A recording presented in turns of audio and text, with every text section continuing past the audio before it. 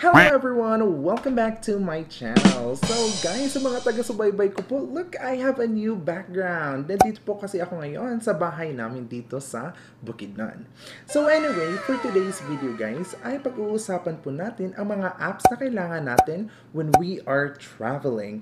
It's either international or dito lang sa ating bansa. And also, I will share with you my personal choices para naman mag-guide kayo. So, let's begin!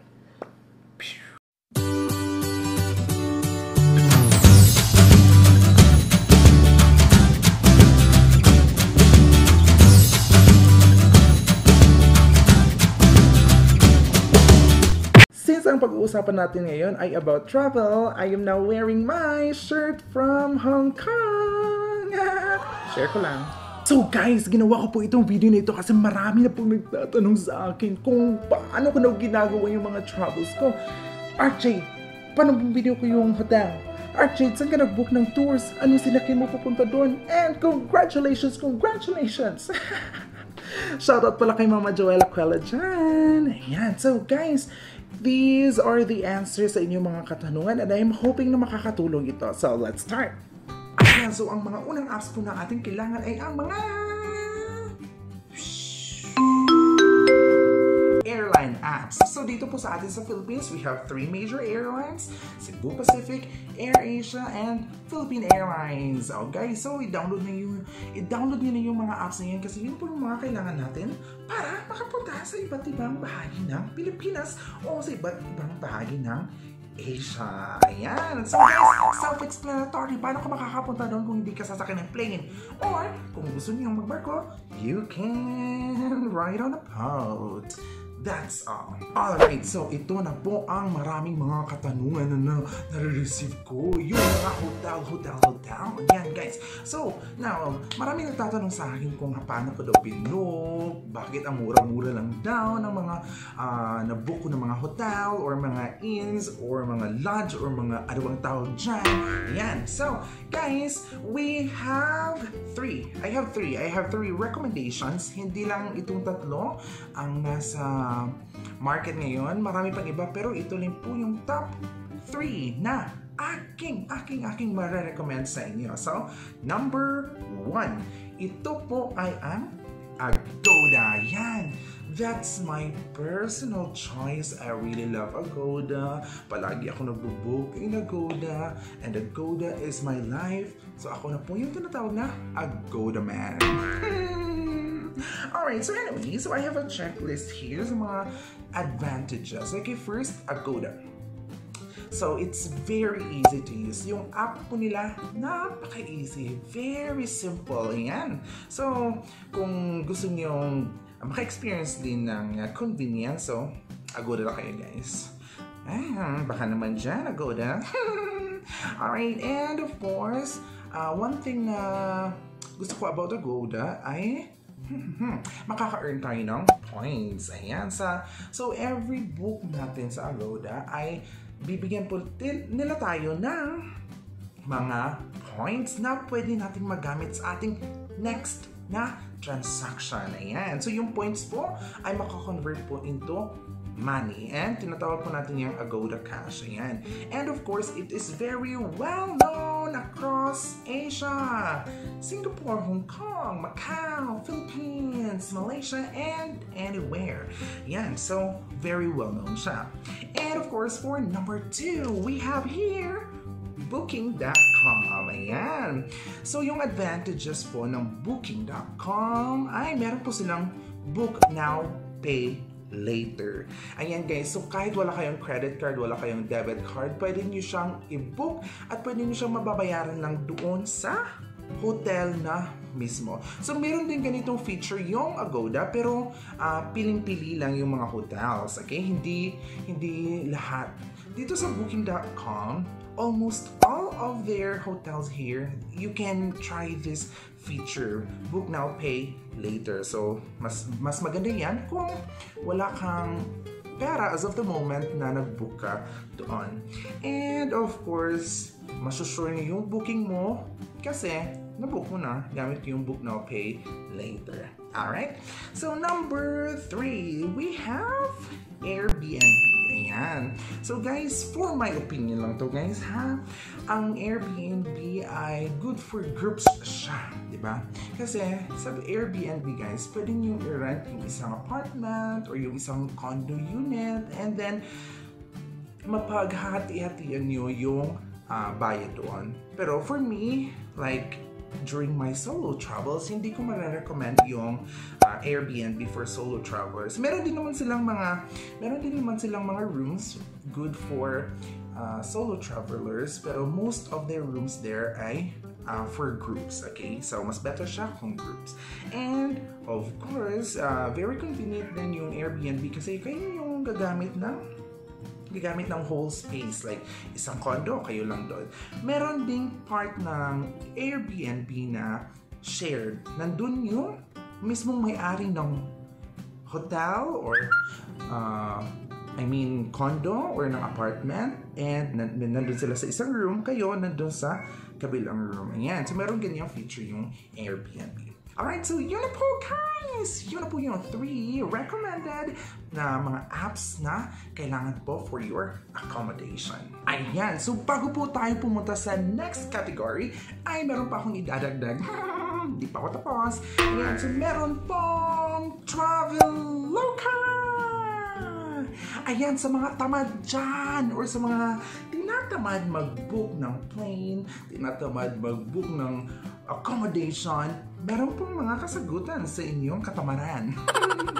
So we have here the Traveloka app, guys. So yung Traveloka, nag-o-offer po sila ng service na pwede kayong mag-book ng plane ticket there. Pwede rin kayong mag-book ng accommodation doon sa kanilang app.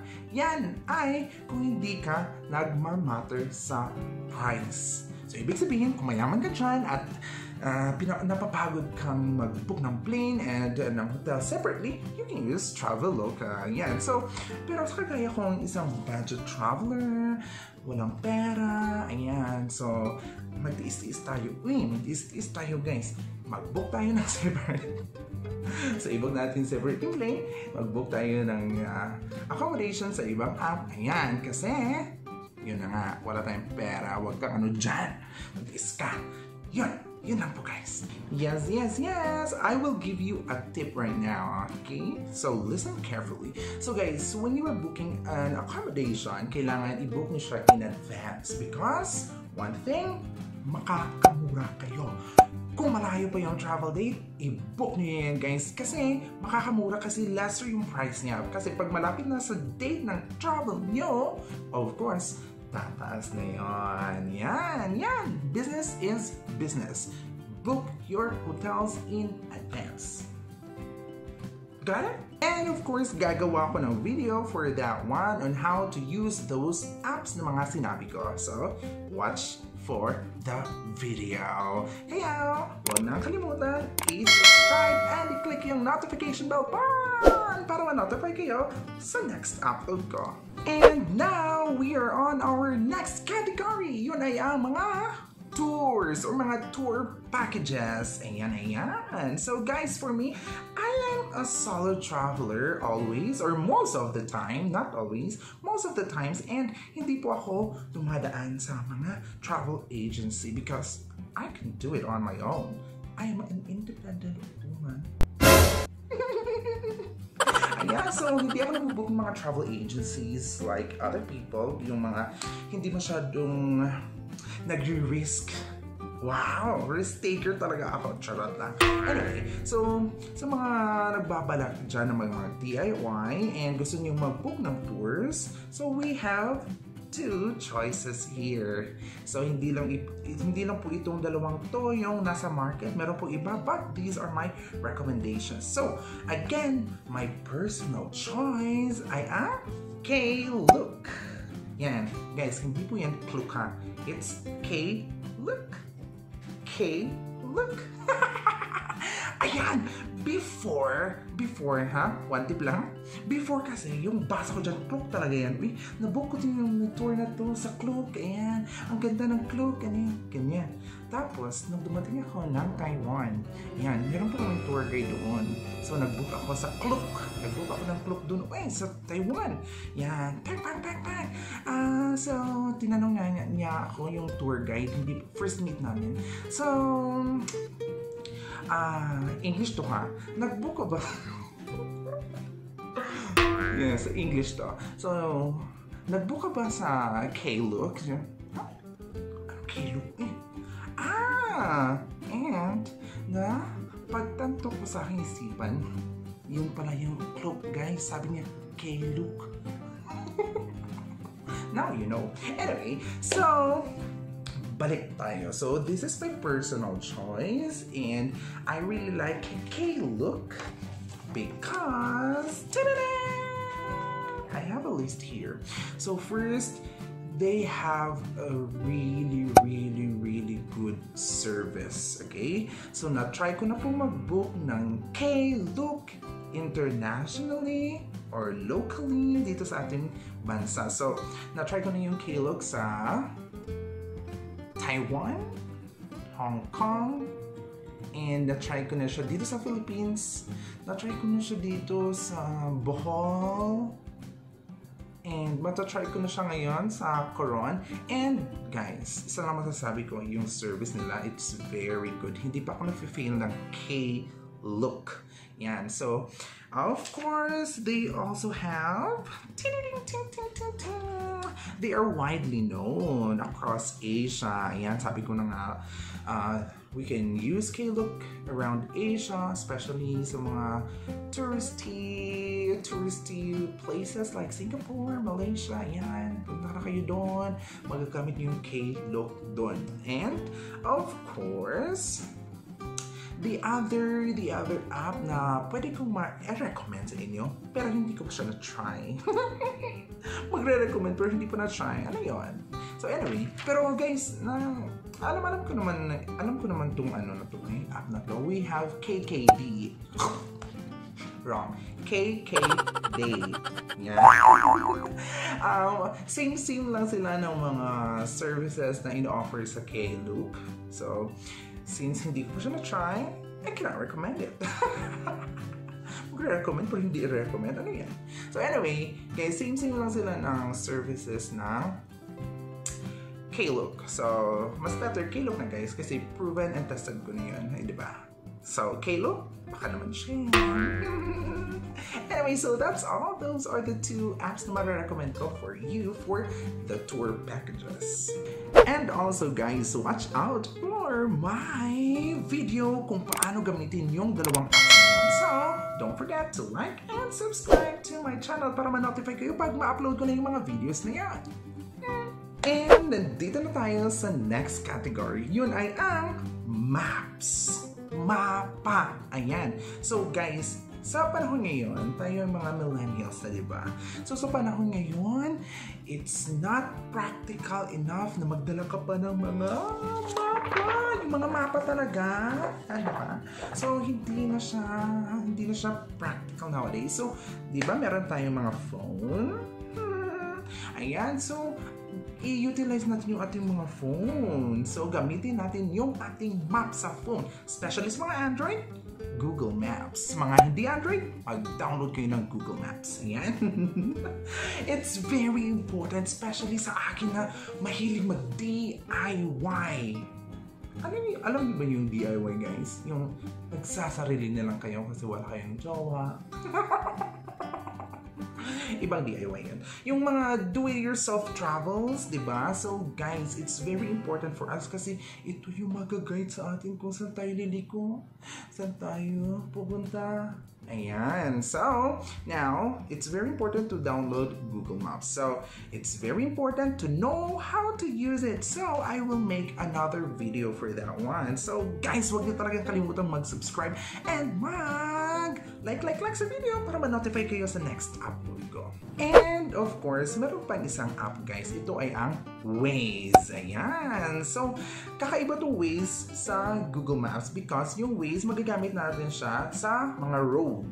Okay, di ba? So, kung sasakay tayo ng public transportation or mag-book tayo ng mga Grab sa ibang bansa, ayan, so kailangan natin itong Waze para malaman natin kung saan papunta si Kuya Driver.